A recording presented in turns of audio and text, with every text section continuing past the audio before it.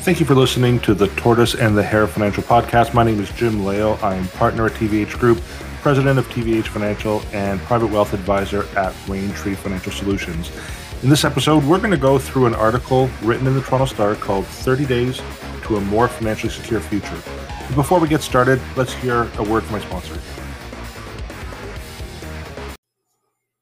Well, let's get started with today's podcast. As mentioned, I'm going to go through an article that was written in the Toronto Star by Lesley-Anne Scorgie.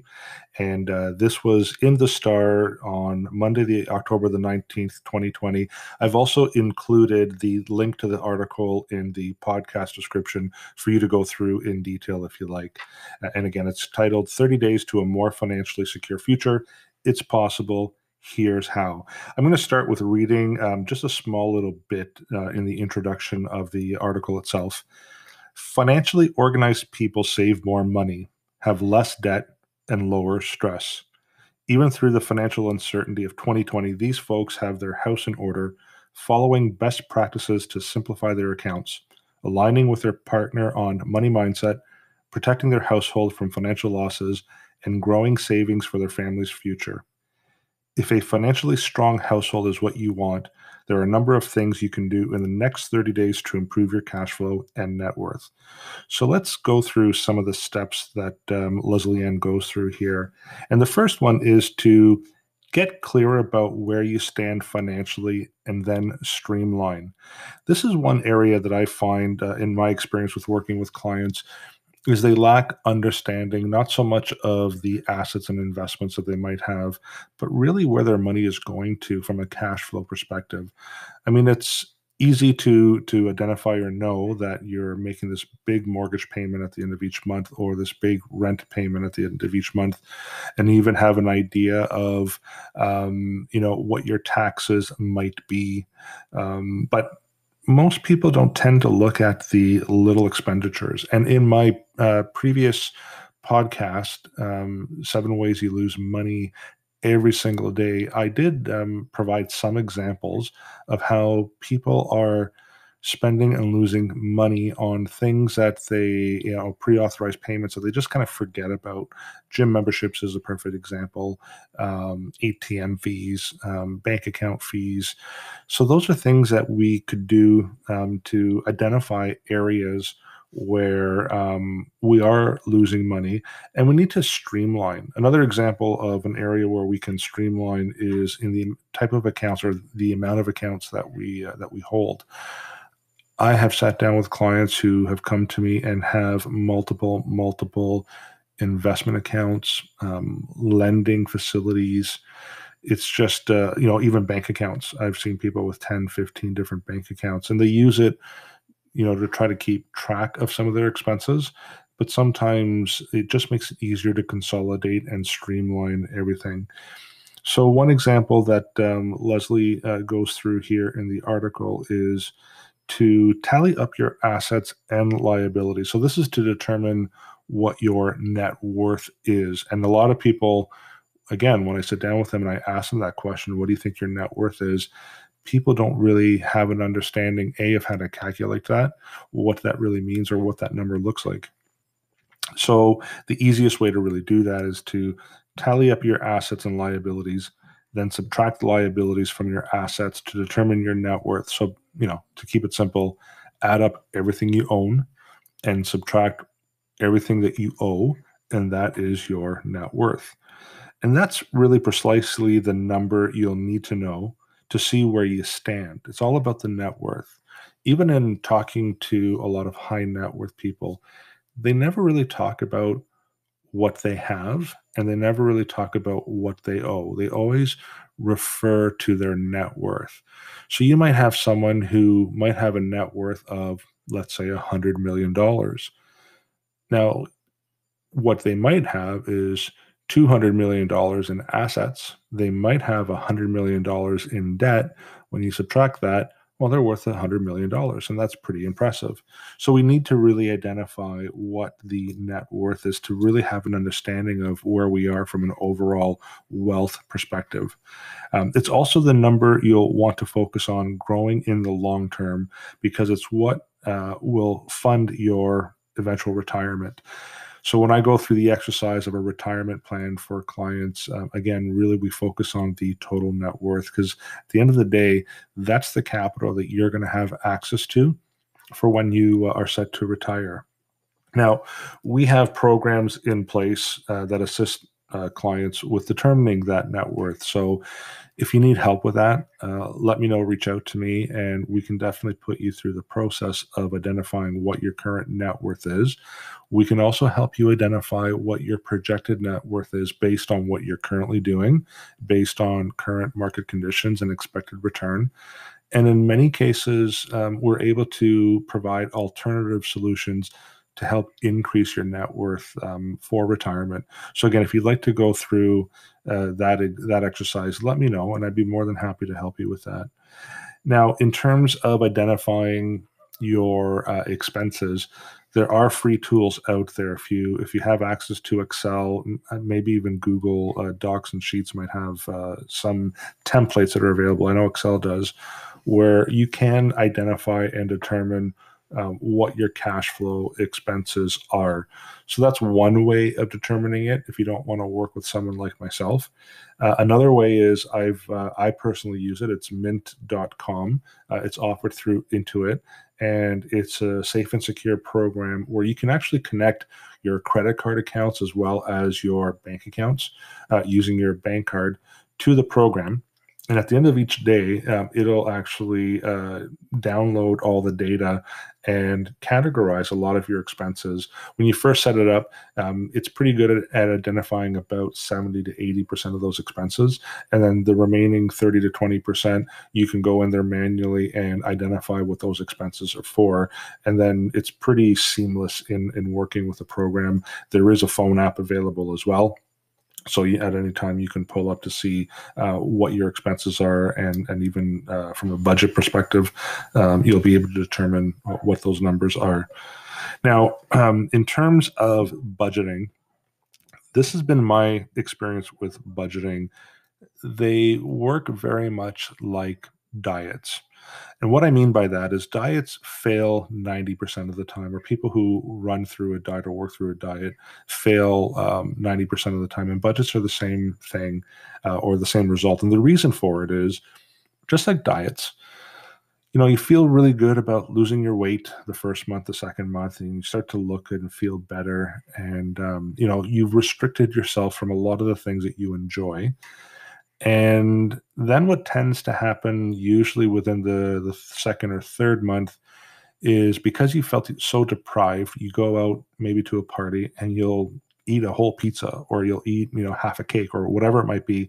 And then you feel guilty and you fall off the wagon and you don't go back on track again. Budgets tend to be or tend to react the same way for a lot of people, where you might feel good about depriving yourself of whatever the expense might be. And you might feel really good about collecting all those coins in the jar at the end of the month and how much you've saved. But with a lot of people who budget, usually within the second or third month, they feel so deprived, they'll go out there and they're below their budget by buying a big, huge, call it TV or a boat or an expensive trip, whatever it might be. So, what I have found where people are more successful is in just tracking your expense, just like tracking your calories, just being aware of where your money is going. And most people tend to make adjustments once they are aware of those examples. I'll use me as an example. I've shared this in my previous episode, where there was a time where every single day I would go out and get myself a large double and a newspaper. And mentally, in my mind, it was pocket change, or change that I found in my console in my car. But one day I sat down and I actually calculated what that meant over the year, and it was about $700 that I was spending on a double and a newspaper. Now, it doesn't mean that I should stop, drinking double doubles or stop buying the newspaper. But I did want to make some adjustments. And once I recognized that, I stopped buying those newspapers, bought myself a tablet at the time, and started to read my news off of the tablet or web browsers. And I don't drink as many double doubles as I used to. I make more coffee at home now, which is a lot more cost effective. But I still have my one double double a day. So that was just an example of where mentally it was just pocket change, but when you add it all up, it was a lot of money. And $700 a year, once you multiply that, times X amount of years, 5 or 10, and then if you actually add a rate of return that I could have earned on that money had I saved it and invested it, it's a large sum of money over a long period of time. So again, do I think you should stick to a budget if you can? Great. If you're someone that's disciplined that way, wonderful, do it. But if you're someone that doesn't really like to follow budgets or would struggle with it, like diets, just go ahead and maybe go through the exercise for a month or two and identify where your money goes. You'll be amazed at some of the expenses when you add it all up, what that really looks like, and then you will make adjustments based on those findings. The other thing that we could do, I apologize for the pause, is if you are a visual person. Sometimes, again, when you go through a planning program, it just spits out a bunch of numbers. But if you're someone who's visual and would prefer to look at your overall financial picture on, let's say, like a game board type model, we also have programs for people who are visual, where we could lay everything out in one single game board, and you can visualize things that way. And then again, you can kind of see where your money is going, and we could look at making some adjustments or changes from there. So if you would like to go through that exercise, let me know. The second thing that Lesley points out here is to protect yourself and your family. So you'll want to build emergency savings. We've heard that many, many times to cover 3 to 6 months of your essential expenses. Now, building that up for some people can take a few years to build anywhere from 3 to 6 months worth of savings. So you can try to do that. Another method is if you have access to a line of credit with a zero balance. That's also another way that you could protect yourself.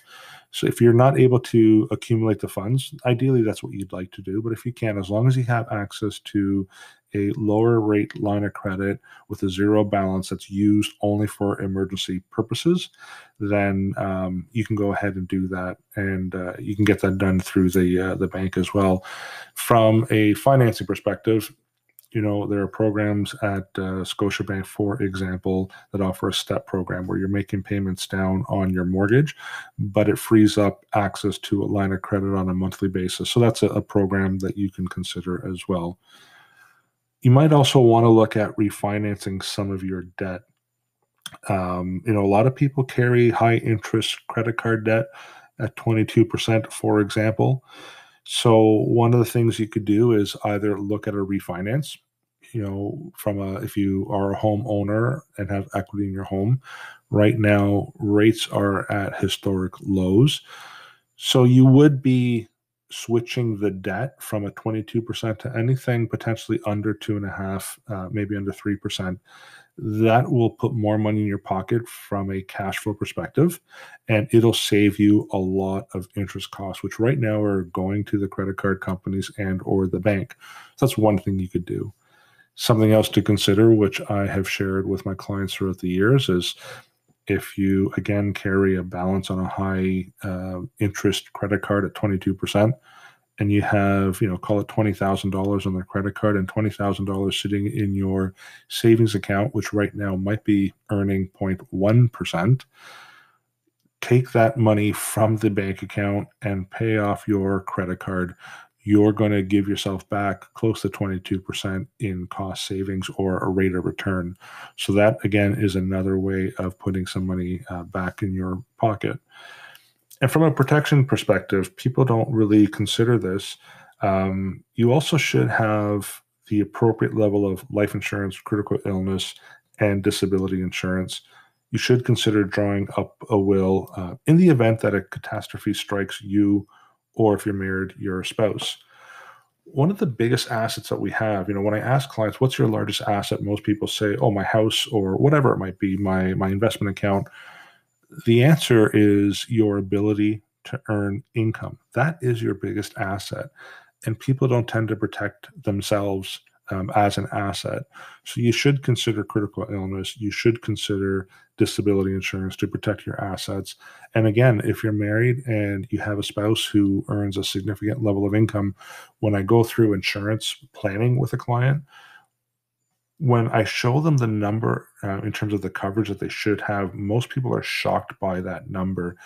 And the reason why they're shocked is in their mind, they're thinking, well, I just need the mortgage and the debt and some final expenses dealt with. But what they don't really consider, what most people don't consider, is you've lost that income, or that family household has lost the income from the spouse that has just passed away. So we need to replace that lost income, and sometimes we need to replace it for a short period of time. Sometimes we need to replace it for an extended period of time. And in order to replace that lost income, you have to have a lump sum of funds that you can draw from. So that's, again, another way to protect yourself and your wealth and your family. And I'm going to use me as an example. I've used it in some prior episodes where I talked about my critical illness situation. Last year, I had open heart surgery. It was very unexpected. I literally found out on the one day, and within 5 days, I was at St. Michael's Hospital getting open heart surgery. I really didn't know how long I was going to be out of commission. Minimum should have been 6 months, but they did say it should have been anywhere from 6 to 12 months. But because of the business that I'm in, it's not a physical business. I work out of an office and I meet with clients. As long as my stress level was in check, they said 4 months was my minimum. Well, I had 4 months where I wasn't going to earn any income, and I had critical illness insurance. And as a result, I was able to recover without having to worry about my finances, because I had this injection of capital that came in that I was able to live off of and deal with my expenses, my ongoing expenses, like my mortgage and so on and so forth. It allowed me to recover peacefully with no stress. And it also meant that I wasn't forced to liquidate any of my holdings that were intended for my future retirement. I didn't have to refinance my house. I didn't have to sell my house. I had this injection of capital. So if that's something you've never considered, even a little amount of coverage goes a long way. We can assist you with that if you'd like to consider some critical illness coverage. The next thing Lesley-Anne talks about is to align your money mindset and behavior with your spouse. She writes, if you've never spoken about money with each other, ease your way into the conversation by speaking openly about your views on money management, where they came from, and what money means to you. Most of what we've learned about money comes from our parents and their experiences. And we all come from different backgrounds with different experiences on how our family, our parents, manage their money. One common one that I deal with or have dealt with over the years is the pay down of the mortgage philosophy. And a lot of that, again, comes from my clients' parents, because that's what they learned to do while they were young, and they have taught their children to do the same thing, and those children are now coming to me for money management and solutions. And the one thing that I do share with them is the fact that their parents lived through different times than what we're currently living through. For example, I will use that pay down the mortgage as quickly as possible philosophy. Where that came from really was primarily from the 80s, early 80s, when at the time, mortgage rates were in double digits, some as high as 22%. Can you imagine having a mortgage with a 22% rate of return on it, or cost of borrowing? And if you look at the real estate at the time, it was growing at 5 to 6% annualized. GICs, you were able to buy a GIC and get double-digit earnings on a GIC, 14, 16%. Bonds were paying. Even the stock markets at the time were averaging on, about 7% per year. So if you were sitting on money and you had to choose between investing it in the stock market or purchasing a GIC with it or paying off your mortgage, it made absolute sense to pay down your mortgage as aggressively as possible, because you can either earn 7% on your money in the markets, or you can earn 14% in a GIC, or you can pay down that 22% mortgage and get a lot of that money back. It made sense to pay off that mortgage. But when we look at things today, and even in the last 10, 15 years, interest rates on a mortgage have been under 6%. And recently, in the last 10 years, they've been really under about 3.5%. Even if you looked at a variable rate, it's been very, very cost effective. So if you're carrying a mortgage with a 3% cost on that mortgage, but you can take your money and earn 7% in the markets, and real estate, specifically Toronto GTA, has been averaging again at +6, +7% annualized return. Well, now paying off that mortgage really doesn't make sense.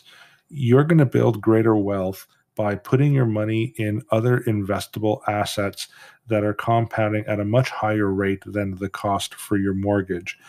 And the other thing too to consider is liquidity. When you aggressively pay down your mortgage, you've given all that money to the bank, and it's very difficult to get it back again. If you want any of that money back, you're going to have to go through a refinance. You have to qualify for it. And in terms of qualifying for it, usually you have to have a job to qualify for it. And it's costly to refinance on a mortgage. So if you have your money invested in something that's generating, again, more than what the cost of your mortgage is at minimum, and it's fairly liquid, you do have or you have access to those investments in an emergency situation. So align your thought process, align your philosophies.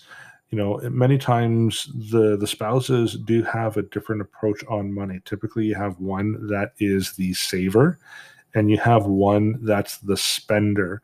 And what I say in that situation is learn from each other, right? The one that's the spender, learn to save money a little bit better.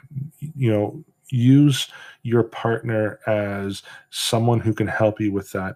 But also with the saver, learn from the one that's the spender. Enjoy some of the money. We work really hard. We need to enjoy what we've built, what we've worked for. My situation with my wife is exactly that.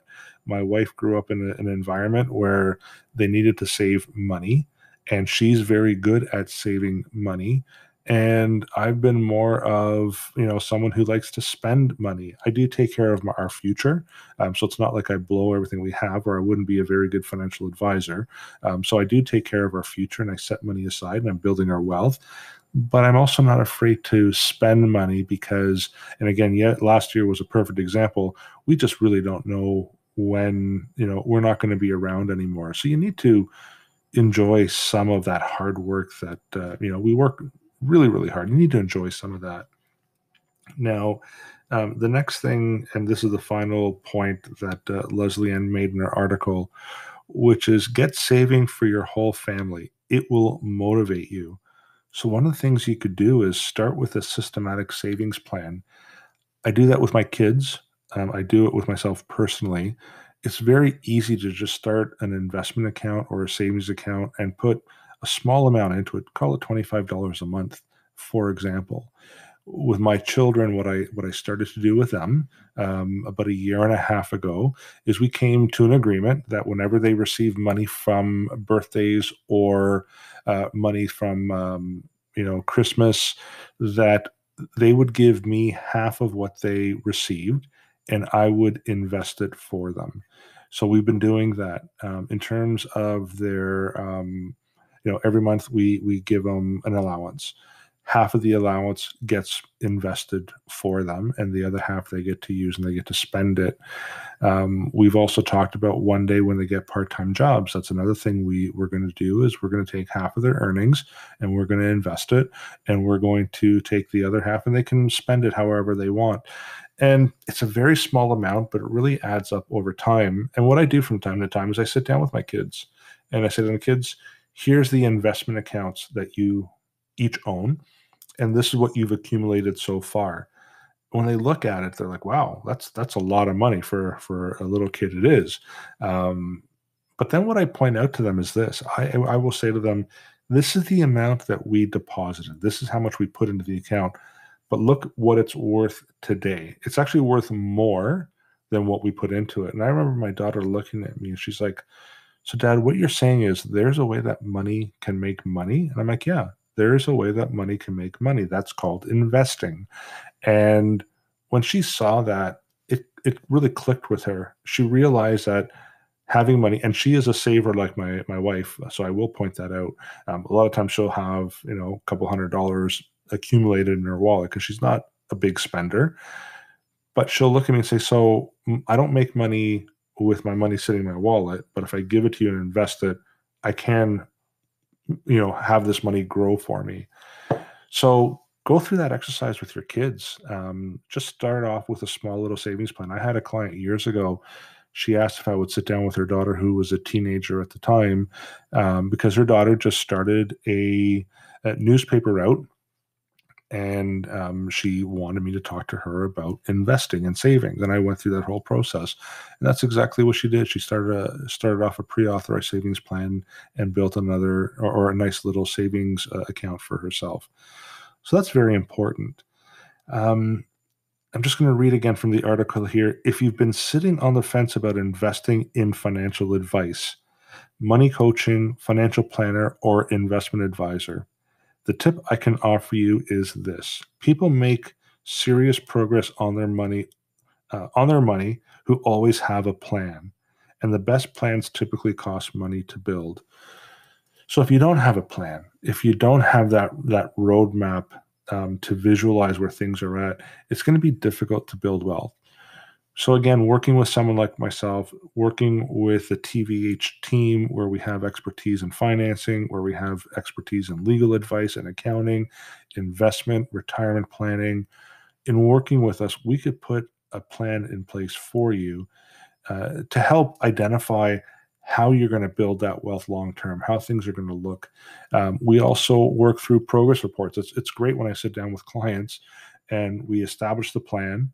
We know what the goal is, and we get together, at least once a year with a lot of the clients, and we can show them the progress report. This is where we're at, and either we're at goal. Sometimes we're just shy of that goal, so we just need to either up the contributions or make some changes.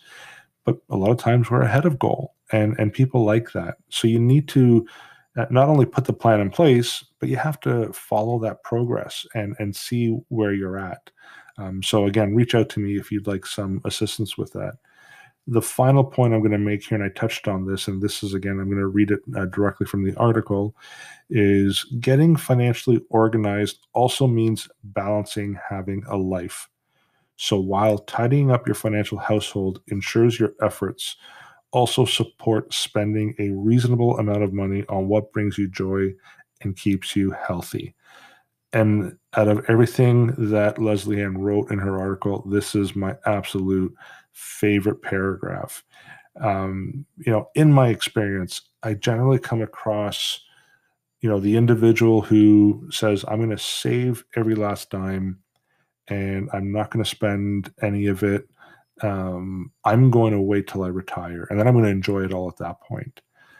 And sadly, a lot of people like that will reach retirement and they'll pass away within 6 to 12 months, and they've missed out on life because their goal was to enjoy it all when they finally retired, and they missed out on life. But on the flip side, I've also came across people who said, you know what, I'm going to spend every dime that I have. I'm going to enjoy every minute of my life because I really don't know when the end will come. And then they reach 65 and they're in really good health and they have nothing to show for it. And they have to continue. Now they're forced to work. And that's not a good position to be in either. For me, it's all about balance. Let's think about tomorrow and plan for tomorrow and put pieces in place to make sure that we're going to be protected and we will have the assets to draw from when we are set to retire, but also enjoy some of it today as well. Don't go blow your brains out on things, but enjoy some of that money because with my example last year, I had a very close call at the age of 46. That could have been the end of me. Thankfully, that it wasn't, but it was definitely a wake-up call for me. Don't let that be a wake-up call for you as well. Enjoy life, enjoy your hard work, have some fun with it, but make sure you're taking care of yourself in the future as well. If you need any help with any of these, again, I do encourage you to go read the article. If you need any help, you'd like some guidance, some direction, you'd like to put a plan in place to see where you're at today and project out what that's going to look like, and to go through a progress report to make sure that you're on track, reach out to me. Again, I can be reached at financial@tvhgroup.ca, or you can call me at 647-727-4668. Until next time, again, my name is Jim Leo. I hope you have a great, wonderful day. And once again, I thank you for listening to my podcast, The Tortoise and the Hare Financial. Take care.